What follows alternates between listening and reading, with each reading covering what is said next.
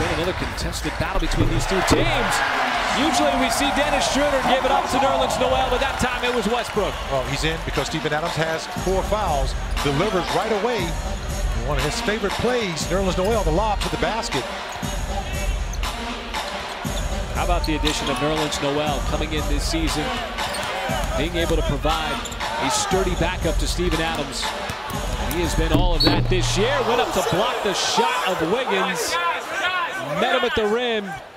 And Noel, who already took a big-time bump from Towns early on, and he is on the floor as the Thunder staff goes out immediately. And Nerlens Noel, he hit the floor hard.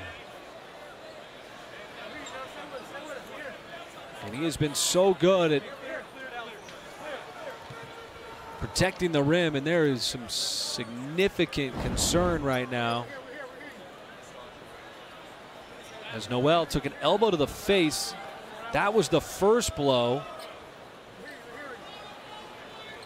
And you see that as the head got cocked back thanks to the forearm, and then he hit his head on the deck.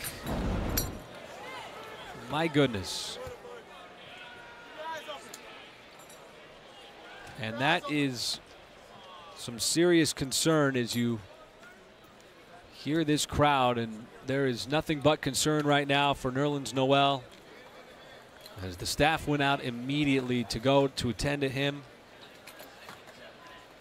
as they're going to put him on the stretcher.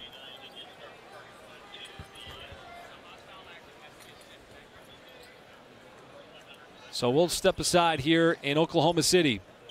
Thoughts and concerns right now with Nerlens Noel in this game.